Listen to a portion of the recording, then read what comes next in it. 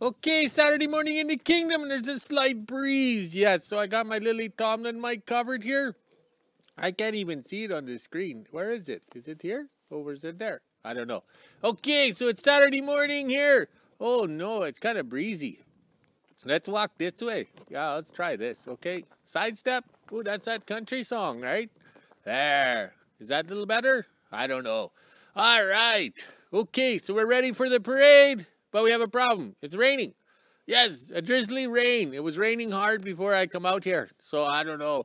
Okay, this morning, September 8th, 2023. It's not July. We're getting September weather. We had 2 hot days. Well, at least I'm not up here at the fishing lodge sitting in a boat freezing my frickin' ass off.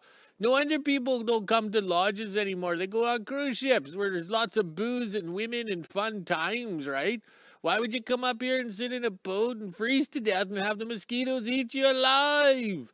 Okay, September 8th, Saturday. It's plus 13 Celsius. Yes, the month of July is brought to you by the number 13th. We had warmer temperatures in April. Yes, when the snow was on the ground and the sun was shining and it wasn't this frickin' windy. Yes, I don't know how many, 2 years have we been standing out here holding a stick and I'm having to cover the Lily Tomlin mic with my jammy bottoms or whatever, trying to control the wind. It's unreal. Okay, but it feels like plus 11 Celsius. Yes, chilly willy. And on the yo-yo scale, our favorite number, 55. Yes, but feels like 52. 2 good numbers, yes. Also, too, I live in fear. Look it. I took the cover from my Lincoln gas-powered welder and covered the promo bike up last night so it didn't get rained on. Now I live in fear of them stealing it. Yes, stealing it. Because a welder, they think it's a welder, so they'll steal it knowing there's copper in it and the motor and the gasoline, and they can sell it because people will buy it, right? Whereas it was the $42,000 promo bike in the back of Sir Rodney's truck last year in Winnipeg for 3 days. Nobody stole it. Yes. Isn't that unreal? The thieves of Winnipeg have more morals and scruples than the guy that built the bike.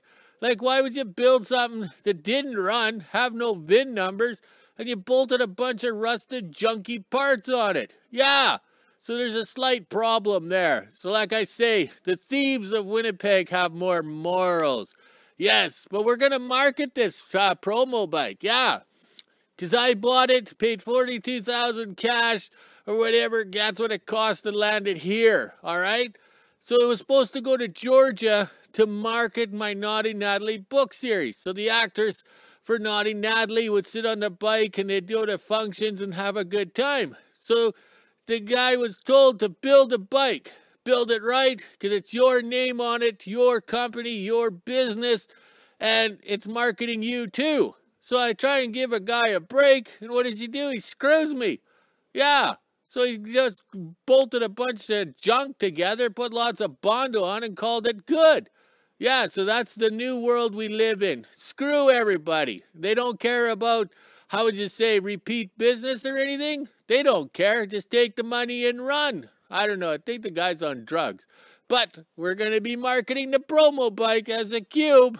That's what I bought it for. So too bad, so sad, the builder. You're going to become famous. Home of the cube. Yes, on frickin' real. But he can buy it back for $55,000 because I've made it famous now as the cube. But if I market it correctly with the squishing of the cube and everything like that, we could have had 1 million, 2 million views on the videos on YouTube and TikTok and everything like that. But we're not that way. We'll just let it sit there, slide along, and let it climb. Yes. It's like that lady in the crowd that is, is very discreet on the way she does things. Like a librarian would be the best example.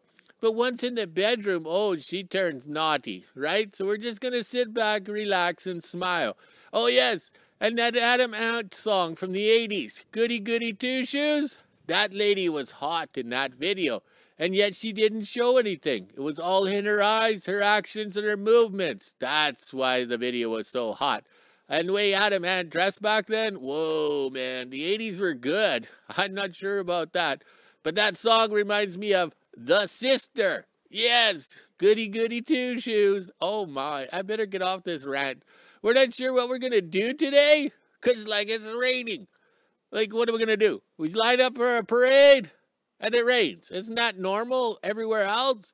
But oh well, we'll just find something to do today. The staff is grocery shopping. Oh, hopefully Johnny brought the groceries yesterday or she'd be buying nothing on the shelves. All right. But it's good to see we got the promo bike covered and the flag of exercises tied up for his own good. Yes. Well, I couldn't have him self-destruct like me last night enjoying the beverage because we worked hard and we quit early. So when we quit early, guess what? We kind of beverage. Yeah, I should have washed the dishes. I should have vacuumed the house. I should have cleaned the bathroom. Oh, but the beer tasted so good. But I worked hard. We got 3 trucks up and going or finished the final assembly for the parade. So that's 3. Yes, and it didn't cost us really anything because we had everything in stock. Okay, let's do the famous scroll sideways to see the icky weather. Look at that. Ah, unreal. At least there's not a 200-mile-an-hour wind. That's all we're getting here to blow that smoke down to the Americans. Yes, hopefully they sue Canada for not putting out fires or starting the fires, you know. Absolutely stupid. Oh, yes, and we watched the 41 Chevy there so we can find out where the oil leaks are coming from on that junkyard motor. Yes, that's a good motor. Never give up. Never judge a book by its cover. Yes. Also, too, the Naughty Natalie book series. We're locked down. We can't go anywhere. I can't go uptown, have a local lady pose for the pictures in the book or anything like that. So I had to use pictures or take pictures of pictures from the 80s, you know, 35-year-old, you know, pictures. That's how the covers on those books became because we were locked down and we couldn't do anything. So we couldn't get fancy covers made or actresses or whatever to pose for the book covers. Yeah, so we're going to leave it like that because the book is the words in the pages, you know, just like Playboy. You don't buy the Playboy for the cover. You buy the Playboy for the stories and the information inside. Yeah, and the pictures too. So those covers will stay the same. All the covers on my books are here, my pictures, my stuff, you know, and Amazon likes that because it fits into their printing mold or pattern or format for printing the books. So my books are Amazon books. They're printer friendly, everything like that. And that's what we like. We don't get exotic, you know, with different stuff. The black covered books cost a lot of money to print. They were high-end covers and everything like that. What for? You know, what for? So we went to the lower end, dropped the price, you know, big time through Amazon. Now the books are around the world. They're easy to ship and stuff like that. So you got to work smarter, not harder. That's what I learned. So do it the way everybody else is doing or do it the easiest way. So for people to mail books. Right now in Canada, we can't mail anything out of here. It's too expensive. You know, it's just unreal how pricey the post office is getting. So we don't mail any. Oops, I got the burps. I opened a fresh jar of peanut butter today, so maybe it's got the extra flavor. So I got the burps. All right, let's scroll some more here. Enjoy the weather. Look at that. And I don't hear Dick anywhere. Maybe he can't fly when there's a cloud in the sky. All right. So there we go with the promo bike. And I'll add that link again of the bike getting cubed, you know. That should be 2 million, 3 million views easily. Sir Rodney did an excellent job, you know, organizing or orchestrating the cubing of the bike. Because that was the best thing we had to do.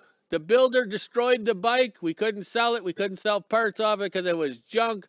So, and I'm not spending another $10,000 to get VIN numbers and get the bike up and running and pass the Manitoba safety so I can ship it to Georgia. Just cube it, get it done with, end it. Like a bad marriage, you know. So now it's a cube disguised as a Lincoln welder. Hopefully they don't steal it. All right, I better go. Here comes the boss.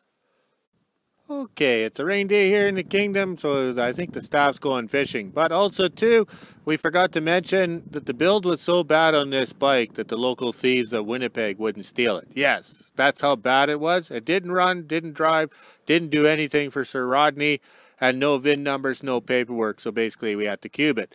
So we'll include Sir Rodney's video of it becoming the cube, or the $42,000 coffee table. This is the original footage that he took when he got it cubed. And we credit the guy running the baler. He knew what he was doing, like I did when I cubed a bike back in the day. Alright, y'all, insert the video here. Alright, so here's the thing. I know absolutely nothing about building a motorcycle. The only thing I know is I like to ride them. So when Joey Barnes from the King of Obsolete paid $40,000, and I'm not going to mention any names or companies, to have this bike built, and I go pick it up, we're calling this bike the 3 dressed up as the 9, because that's basically what it is. Looks good from far, but take a closer look. Look at those rusty bolts. That is unacceptable. Okay, you come around this side. Okay, look at this starter. That starter was found on another bike in the back 40 somewhere off of a used hunk of crap. And he is not happy, so he has asked me to make a couple of changes for him.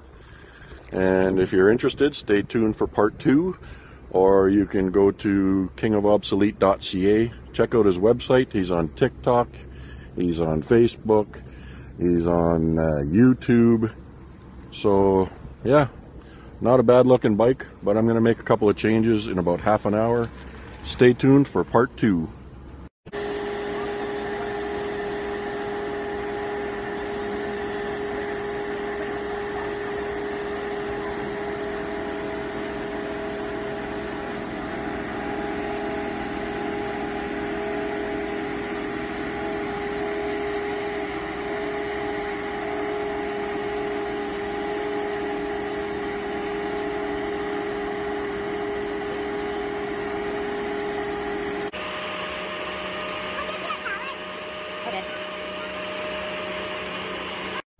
Okay, part 2 of the $40,000 bike that Joey Barnes from the King of Obsolete wanted me to do a modification on, and that's the kingofobsolete.ca. You can go check this out on his website. I'm sure it'll be on there later.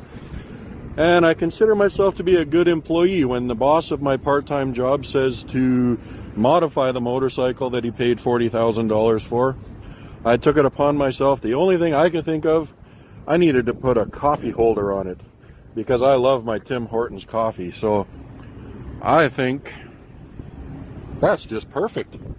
Look at how nicely it holds that coffee. Oh, look, there's the nice carburetor. That should ought to do it.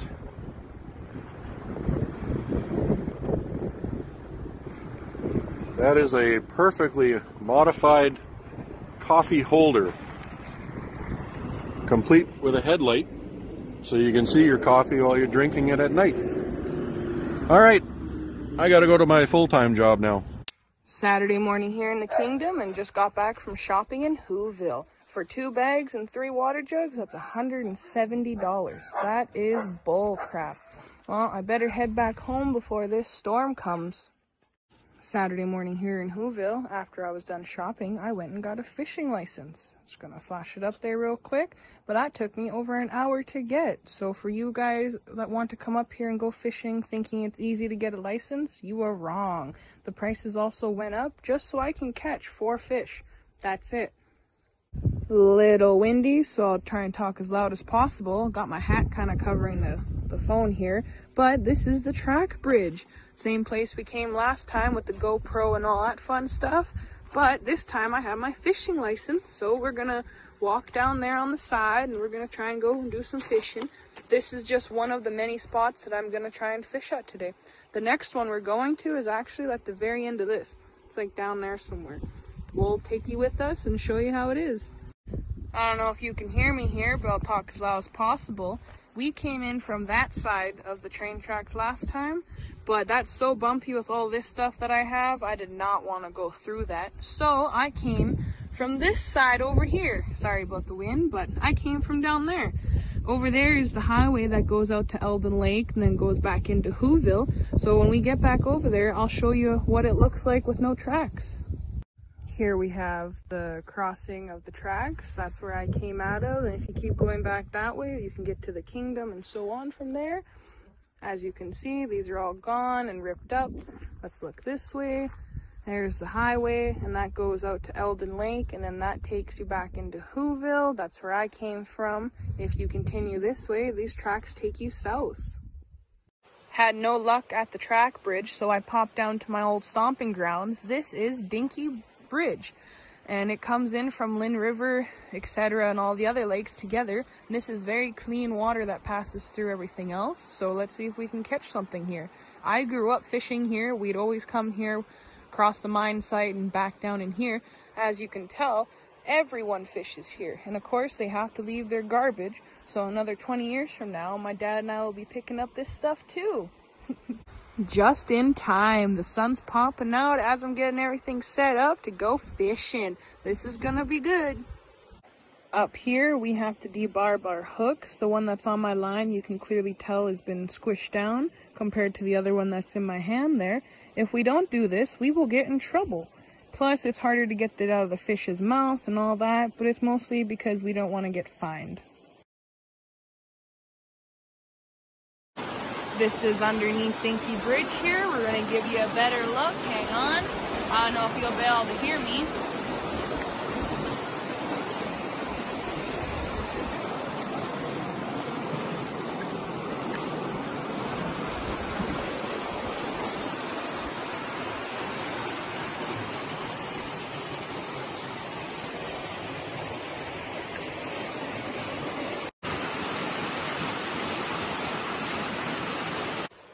After lunch here in WHO-ville, well, more like behind WHO-ville, but I got skunked here too, so I guess we'll head back and have some lunch and see what the day brings.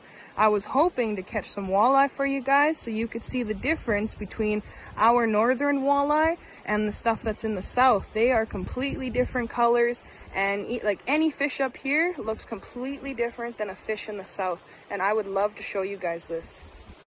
Made it back to WHO-ville, no problems at all. Got skunked, but we knew that was going to happen. I guess I'm stuck having mushy KD for supper tonight.